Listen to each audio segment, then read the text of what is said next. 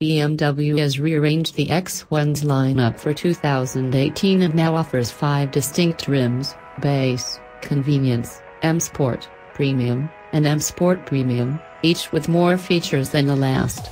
Only a few features are still offered as standalone options on non-premium trims, including front and rear parking sensors, $800, LED headlamps, $950, navigation, $950, and heated seats and steering wheel, $550. Some new features join the party for 2018. A backup camera is now standard, as is BMW's ConnectedDrive in-car concierge service.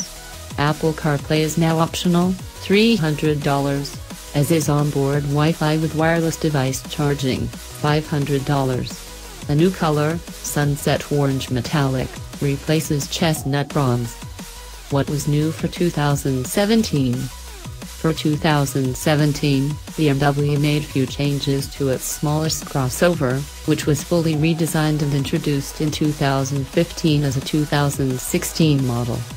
While the previous generation was available with an inline 6-cylinder engine and rear-wheel drive, the 2016 model rolled out on an all-new front-drive platform with a turbocharged 2.0-liter inline 4-cylinder as its sole engine. Starting for 2017,